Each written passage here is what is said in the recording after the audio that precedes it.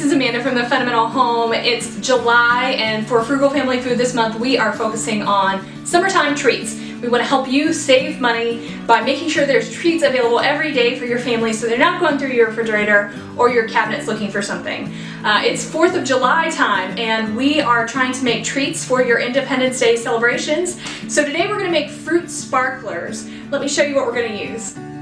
Here we have our ingredients. We have frozen fruit, raspberries, blueberries, and strawberries. You need a watermelon, mason jars, enough for your sparklers, a star-shaped cookie cutter, and bamboo skewers.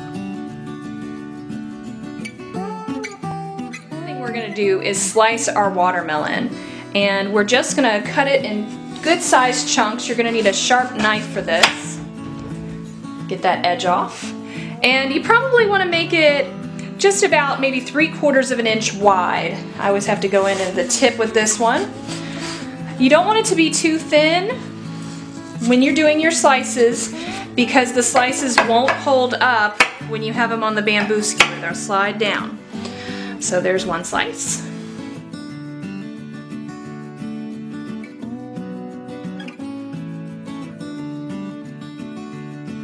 The number of slices you make depend on the size of your watermelon and how many fruit sparklers you're going to make.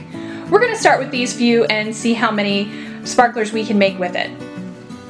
Okay, so we're going to take this cutter that we got at Dollar Tree, and we're just going to find a nice place to put it and press it down and cut out our star shape.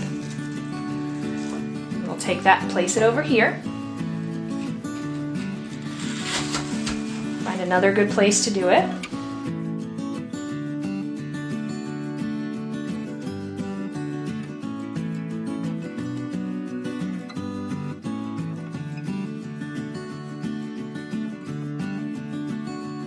Waste these pieces. We're going to use them in fruit salsa tomorrow.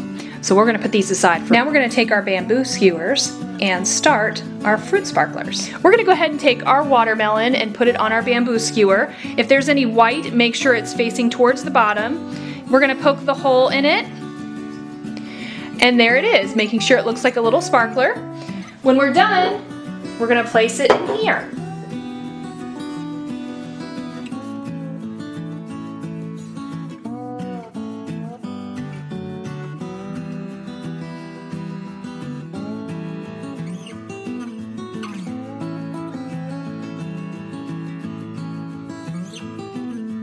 Okay, so I have a plate of frozen fruit, and the reason why I like to use frozen is because my kids actually prefer to eat, for instance, frozen blueberries versus fresh blueberries. They just really like the taste of it, particularly in the summer. It makes it a little bit cooler in terms of a treat. So I like to use frozen, plus it'll last a little bit longer on the skewer if it's sitting out at your barbecue. So I'm going to go ahead and use these. Try to make sure you get firm ones, particularly these raspberries.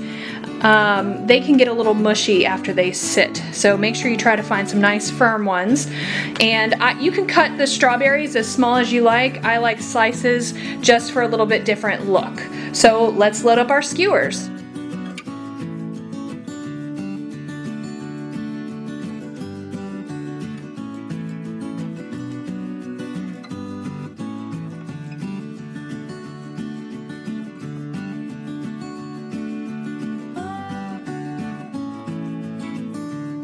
Any order or no order, but fill it a little bit and put it on your skewer and put it in your mason jar. Okay, here you have it. It is our beautiful fruit sparklers. You can see I did a variety of different fruit, and having it in the mason jar keeps all the drippings in one spot. It's kind of messy, but the kids love it, particularly when you go outdoors. And also, if you have, first of all, this should not be done with toddlers. You gotta watch it with the bamboo skewers. Secondly, with older kids, you might even have them make their own variety of fruit on the bottom. So that's also fun. That way you don't have to be the one doing all of the actual work, plus they enjoy it. So anyway, I hope you give this a try. We actually have this, if you want the instructions, they're linked on the blog post at frugalfamilyfood.com. You'll find the link in the description box. And we hope you go there and check out all of our other fun summertime treats. Like I said, I'm going to use the leftover watermelon and berries to make a delicious fruit salsa, and you guys can check that out tomorrow. So thanks so much for joining us, and we'll see you next time. Bye! Hey, thanks for watching. I'm really glad you came to visit us here at the Fundamental Home. Make sure if you enjoyed this video that you click the like button and also click subscribe right below me for more videos coming into your inbox all the time.